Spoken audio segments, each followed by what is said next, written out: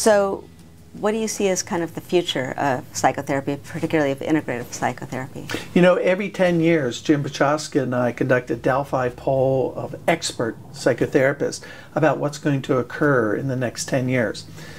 We do so because we know using this Delphi method, it's far more accurate forecasting.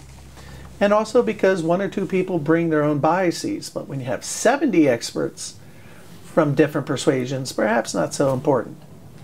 Well, what's going to be hot, according to the experts?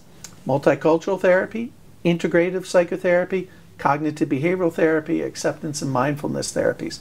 Not coincidentally, we've touched on many of those topics today, as are treatment adaptations.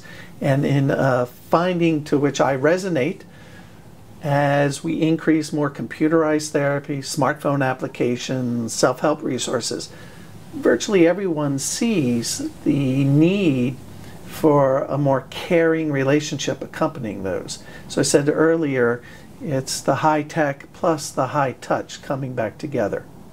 Neuroscience, of course, is expected to continue to influence us as well. So it'd be quite interesting to see where we end up in 10 years, 2022.